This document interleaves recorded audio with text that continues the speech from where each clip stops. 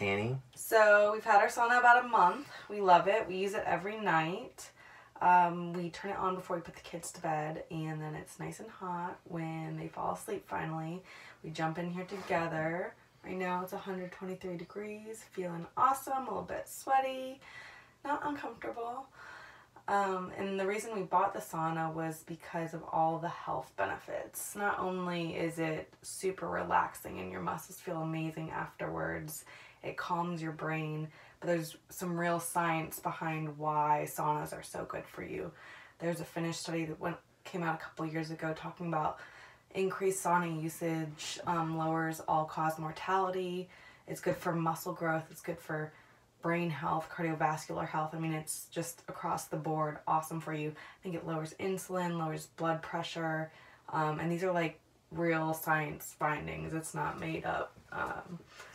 It's from scientific journals and stuff like that. So right, we listen to a lot of health podcasts. So Ben Greenfield, Dr. D'Agostino, Dr. Rhonda Patrick, and they all echo the same thing, that activating heat shock proteins, getting in the sauna, getting hot, leads to so many just benefits in the human body. So that's what we're starting to realize now, and we're excited to see how that continues in the future. All right, welcome back to the sauna.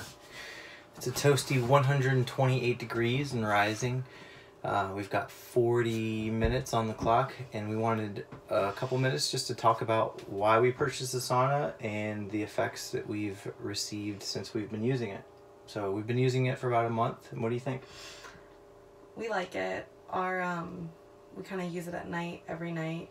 We turn it on before we put the kids to bed, and it preheats by the time they're asleep.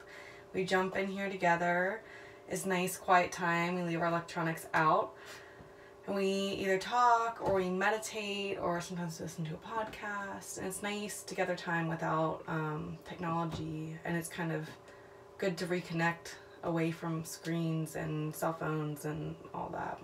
Yeah, I have a sauna at a gym at work, a traditional sauna, and I'd never used the infrared one. And so it was a little bit different getting used to this, but in a good way. So the traditional sauna is just so hot.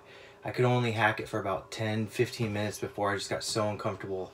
I tried to meditate, but breathing through my nostrils would burn. It was just really, really tough to do. But here in the infrared sauna, it's much different. It's a cooler temperature, but still so hot that, I mean, I'm sweating bullets. It's crazy how much sweat really comes out. But yes. And I have no sauna experience, but I'm a believer now. I love it. This is the best. It totally calms us down. My brain kind of disengages and relaxes. My muscles feel amazing. It feels like I just got a massage. It totally gets me ready for bed and just calms everything down.